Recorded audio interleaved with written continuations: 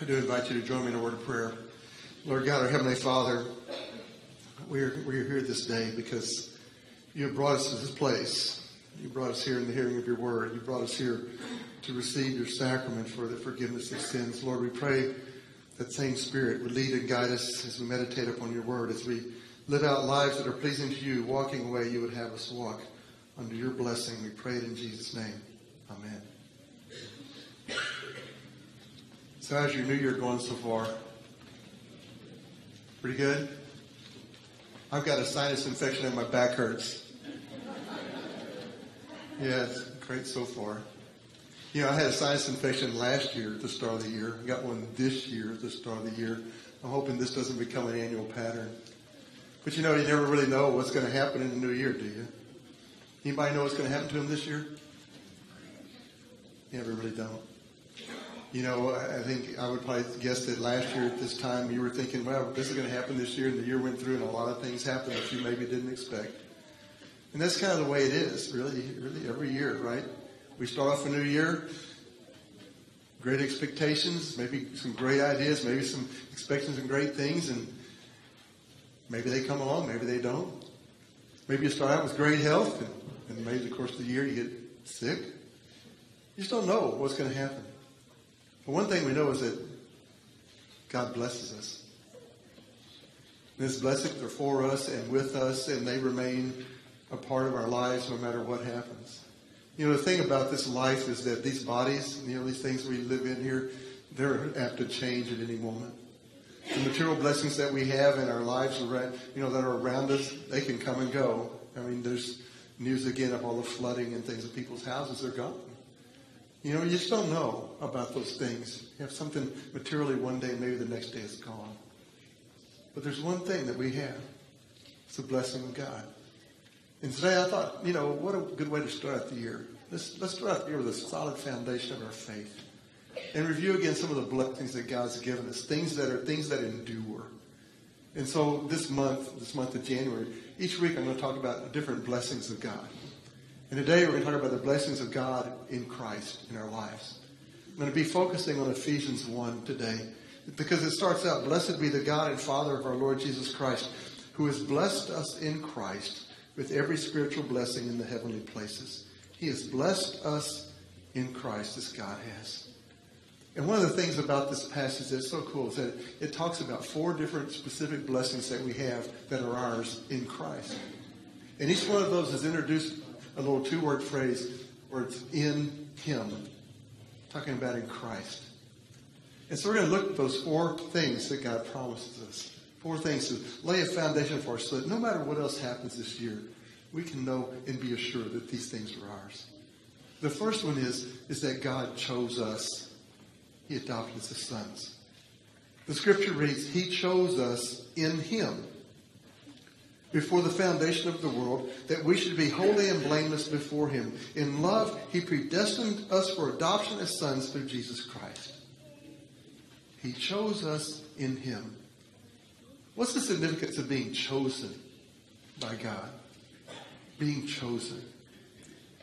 You know, that's a big deal.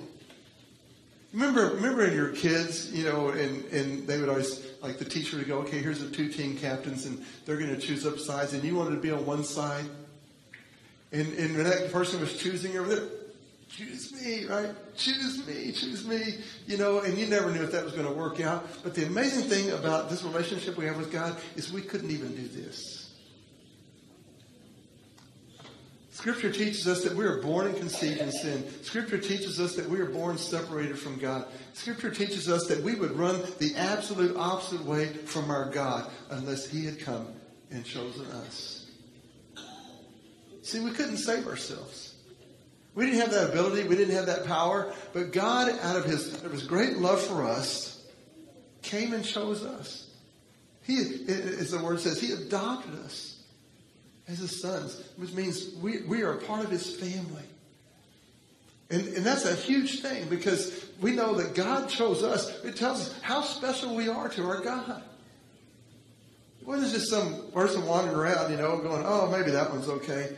But He chose us. And what does it say? He set us apart that we should be holy and blameless before Him. Holiness is about being set apart by God. We're set apart as his people.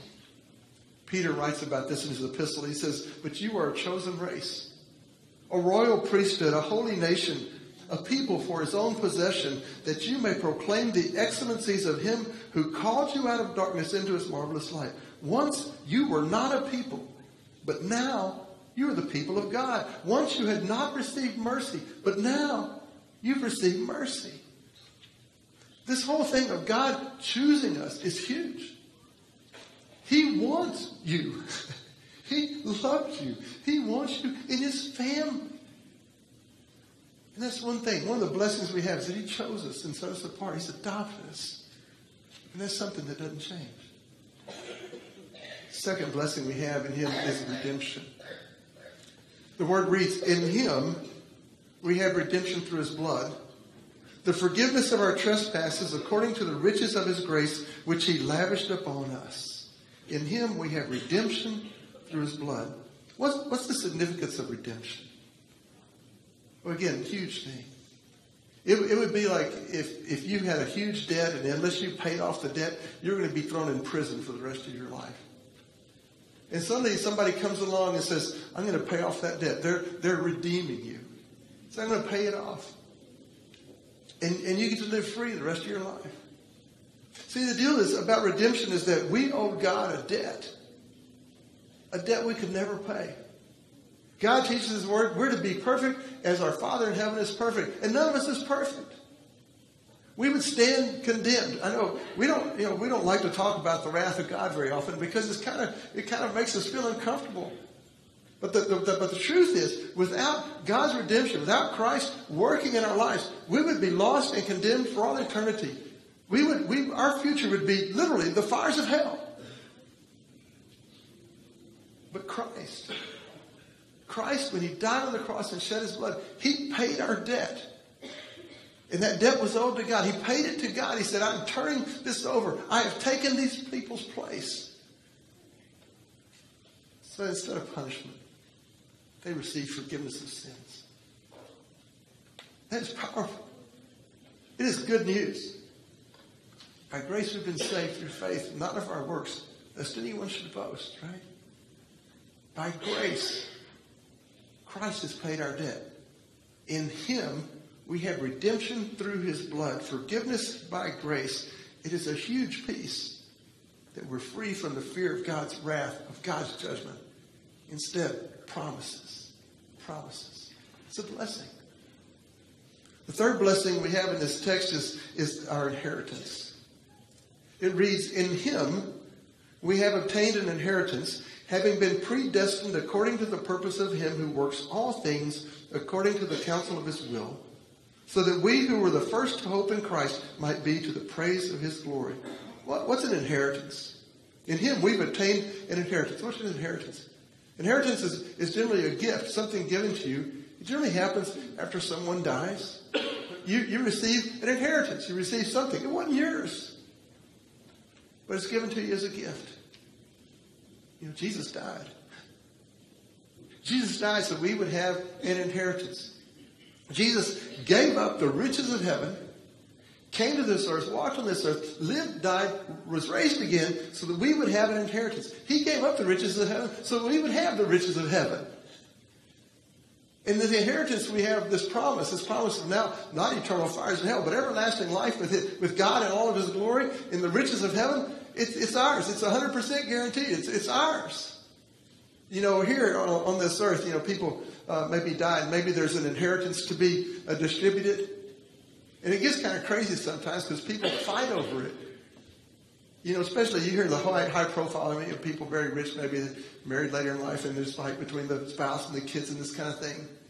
And they're fighting when I'm saying, 100% is mine. They're going, no, 50% is mine, 50% can be yours. They're going, no, 70% is mine, 30% can be yours. And they're fighting over the inheritance. The cool thing about God's inheritance is 100% ours. Every one of us. 100%. We get 100% of the riches of heaven. I'm not quite sure how that works out. But 100%. God says, I want you to have everything that I have. It's kind of like the parable of the prodigal son. Remember the prodigal son, he goes off and squanders his part of the inheritance with his father. And he comes back and the father welcomes him. And they kill some fatted calf. They have the big party. Because why? Because again, he's received everything the father has. Even the older son who was complaining because he never killed me the fatted calf. What does the father say to him? He says, everything I've had has always been yours. You see, that's our inheritance. 100% of what God has is ours. The riches of heaven is ours. We get 100% of that inheritance. What a blessing that is. What a blessing that is. And then comes that fourth blessing talked about in the scripture. It reads, in him you also, when you heard the word of truth, the gospel of your salvation, and believed in him, were sealed with the promised Holy Spirit, who is the guarantee of our inheritance until we acquire possession of it to the praise of his glory. Here's the fourth blessing. It's guaranteed. Everything that God has promised to us is guaranteed by the power of the Holy Spirit. This inheritance, this richness of heaven, the greatness that he is waiting for us, is guaranteed. You know, this is not like some lifetime warranty, so if something breaks, maybe you can get a replacement. This is a guarantee. The promise endures and will never go away. What a deal. It's guaranteed by the sealed upon us by the power of the Holy Spirit. It happens in water and word and baptism. The Spirit comes to us when we receive Christ's body and blood in the bread and wine. And we receive the forgiveness of sins and life and salvation. It's guaranteed. That's what the Spirit is working in our hearts and our lives. We don't ever have to wonder and go through this life as other things may come and go in our life. We don't have to wonder, is this really a true thing that we're going to get from our God? It's guaranteed. Paul, when he was writing to the Corinthians, was writing about this. In 2 Corinthians 5, we read, for while we are still in this tent, we groan, being burdened. Not that we would be unclothed, but that we would be further clothed, so that what is mortal may be swallowed up by life. He who has prepared us for this very thing is God, who has given us the Spirit as a guarantee. Right? Talks about, while we're still in this tent, we groan. We're burdened. But God has given us the Spirit as a guarantee. There's not a one of us that knows what's going to happen in our lives this year. There's not a one of us. We don't know. It could be the greatest year ever in your life. It could be the worst year ever in your life. You may be blessed with great health. You may get ill. You may have all the riches like Solomon. You may become very poor. We don't know. But what we have is this foundation of faith from the blessings of God in our lives. We're blessed because he chose us. He chose us and we're his people. We're blessed because we have this redemption that Christ has paid his blood. We don't ever have to wonder whether we've done enough before God, because God has done it for us.